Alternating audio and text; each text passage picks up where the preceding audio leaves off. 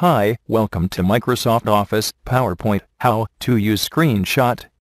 Some of you might not know what Screenshot is, which was adding recently only in the 2010 version. Screenshot allows you to capture our desktop and the point you want even better than print screen. First open Microsoft PowerPoint.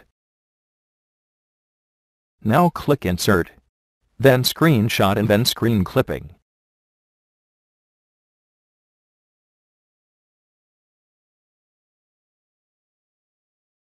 Now the screen will turn gray, because you have not yet chosen Use Shot.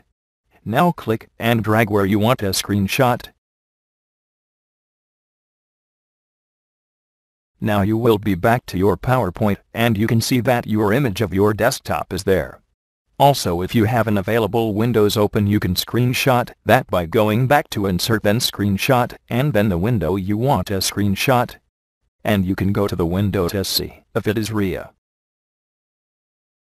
Thank you for listening. Please subscribe, rate, and comment to HowandTO.